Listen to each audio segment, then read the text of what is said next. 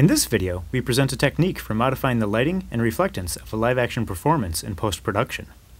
By lighting the actor with a time-multiplexed series of lighting conditions at a high frame rate, we can simulate their appearance in novel illumination, or we can modify their reflectance functions to produce subtle or stylized modifications to their reflectance.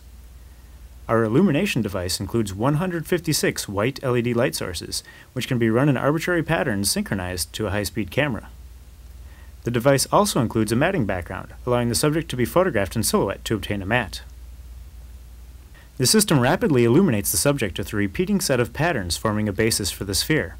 Our camera requires up to 4,000 images per second, which can cover the full set of lights up to 24 times per second. In this work, we explored using 3 different lighting bases: single lights, triples of lights, and Hadamard patterns. Our paper discusses the various advantages and disadvantages we experienced with each basis. Here, we see a mosaic over 180 image sequence that includes the triangle basis, captured every 1/12 of a second. We can produce a full motion film of the subject with novel illumination by taking linear combinations of the basis images. This lighting can be captured from real locations or can be designed by a cinematographer. Unlike previous techniques, this allows the lighting to be designed and modified in post-production without creating a digital version of the actor.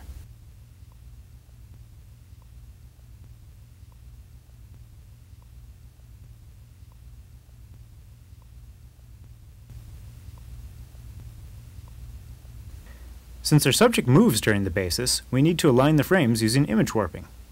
Failing to do this can produce image smearing, as seen in this non-motion compensated video. We detect and compensate for this motion using optical flow. Since performing optical flow between differently illuminated frames is difficult, we insert diffusely lit tracking frames at several times the target frame rate to improve the tracking results. To warp the images, we first compute optical flow between the tracking frames.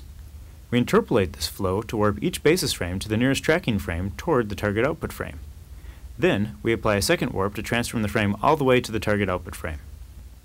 The optical flow is robust enough that we can slow the repetition of the basis to half that of the original frame rate. We can then record shots that are twice as long and expose each frame with twice the illumination.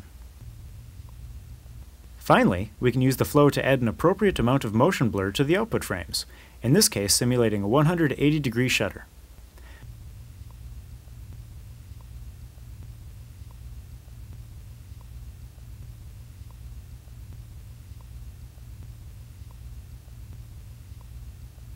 We composite the actor into a background using the matte images that follow each tracking frame.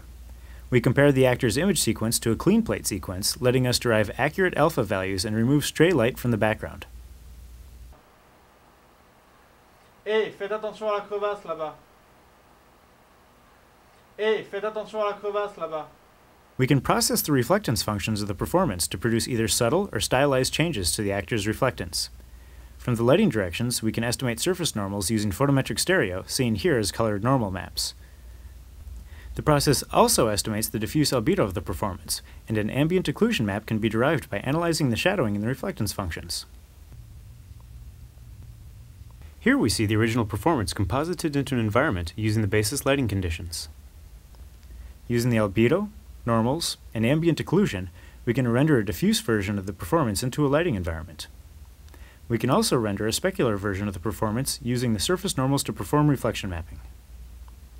By interpolating between these renderings, we can make the actor's reflectance either more diffuse or more specular.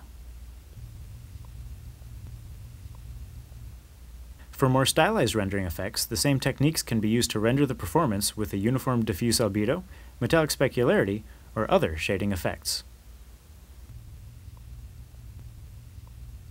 Thank you. That means a lot coming from you. Hey, faites attention à la crevasse là-bas.